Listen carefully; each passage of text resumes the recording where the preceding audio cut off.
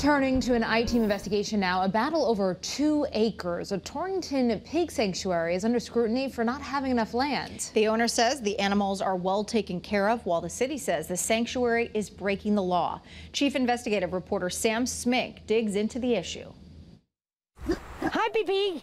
They're the biggest moles, huh? Hi, boobas. Audrey Curtis says she was born to save animals. This is my life. This is what I want to do. That's a Mr. Balboa, huh? That's a Rocco Balboa. Yeah.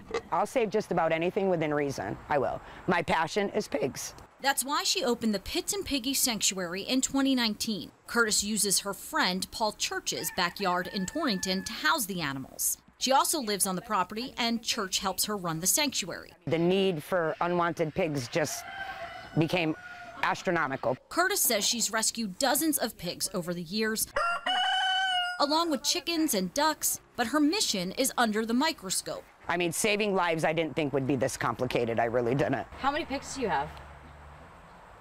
More than I'm supposed to. So there's rules around that, or? With land-wise, yes. For almost 2 years, the city of Torrington has ordered the sanctuary to cease and desist operations. The city zoning officer says Curtis and the sanctuary are violating the law because they're keeping farm animals for a business on property having less than 3 acres.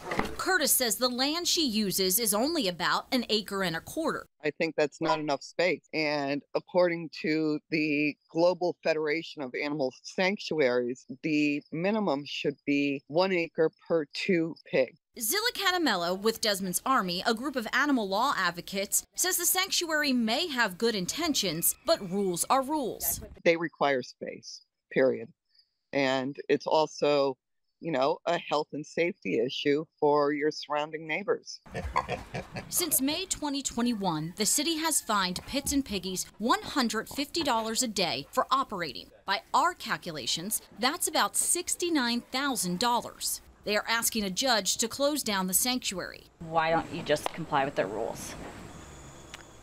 What would happen to these animals' lives that I saved? I'm sure there are sanctuaries that take that will take pigs. Curtis says she's in the process of trying to purchase the land next door. She says she's been working on the deal for the last couple weeks. She also says she's had previous land deals fall through. The sanctuary and the city will meet in court in a few weeks. A lawyer for the city said they cannot comment on pending litigation. What's going to happen if they do close me? What happens to these animals? The Pits and Piggies Sanctuary is not an official tax-exempt charity, according to IRS or state records.